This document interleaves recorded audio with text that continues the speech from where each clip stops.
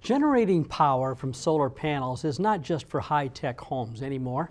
The Monitor's Rick Treptow reports that solar-powered lights for a horse barn, a workshop, and even solar-powered water pumps on isolated farm acres can be the most efficient and inexpensive way to get off the traditional electric power.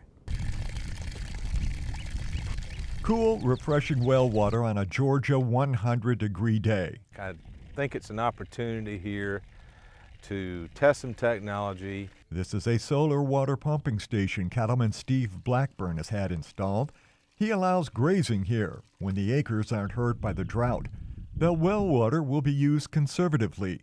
We'll have cattle out here, cow-calf operation, but we'll fill spray tanks now.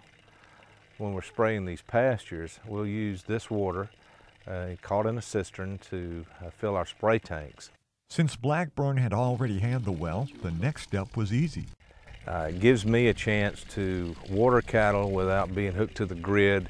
We're looking at a payback of about 1.5 years for the technology, and then after that, basically, we're getting water for free, as long as the sun shines. This is a simple setup. The CSRA Technology LLC first sized the system for what the fenced area will need. Once we did that, we put together a solar solution that just takes sunlight, converts it to DC power, and runs the pump. Anytime sunlight is on the face of the panel, which is oriented to maximize the daylight, it's pumping water. Good. This solar system stores no power. Others do.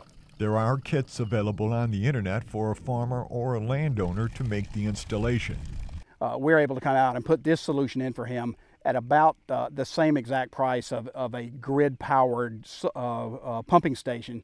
Farmers have already embraced new technologies like GPS for their tractors and the original prices that went with those units quickly.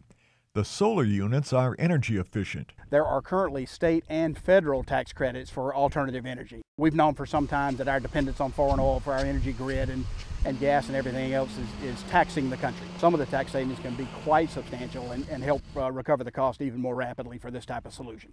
I'm Rick Treptow for the Georgia Farm Monitor.